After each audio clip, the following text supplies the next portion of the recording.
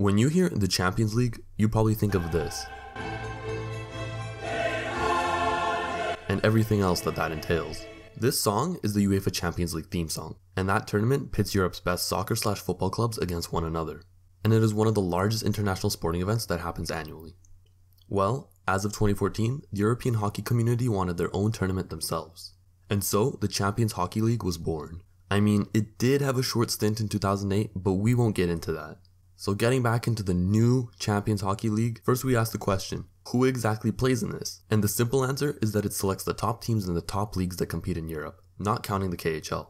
To be more specific, the Champions Hockey League picks 5 teams from the SHL in Sweden, 5 teams from Liga in Finland, 4 teams from the NLA in Switzerland, 4 teams from the ELH in the Czech Republic, 3 teams from Germany's DEL, 3 teams from the EBEL in Austria, 1 team from the Tipsport League in Slovakia, 1 team from Norway's GET Ligaen, 1 team from the Belarusian Extra League, 1 team from the Metal Liga in Denmark, 1 team in the United Kingdom's EIHL, 1 team from France's Ligue Magnus, 1 team from the Polska Hockey Liga in Poland, and finally 1 last team that qualifies if they win the IIHF Continental Cup, which is seen as Europe's second-tier competition, similar to the Europa League in FIFA.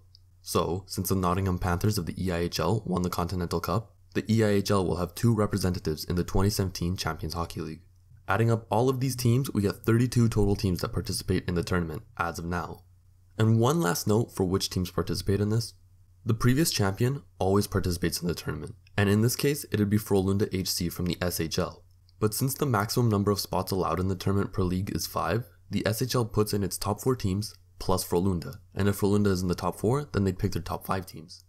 Now once the teams are set, 8 groups of 4 are formed, where they then do a round-robin format within their group, with the best 2 teams in that group advancing to the knockout stage.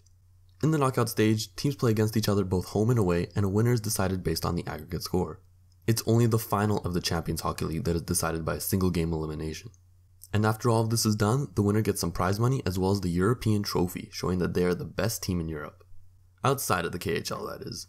And speaking of winners, out of the 3 previous finals, Frölunda has participated in all of them, winning the previous 2, while another Swedish team, Luleå HF, won in the CHL's re-inaugural season. So that is the hockey world's take on the UEFA Champions League. I hope that you found this video interesting, and I'll see you in the next one.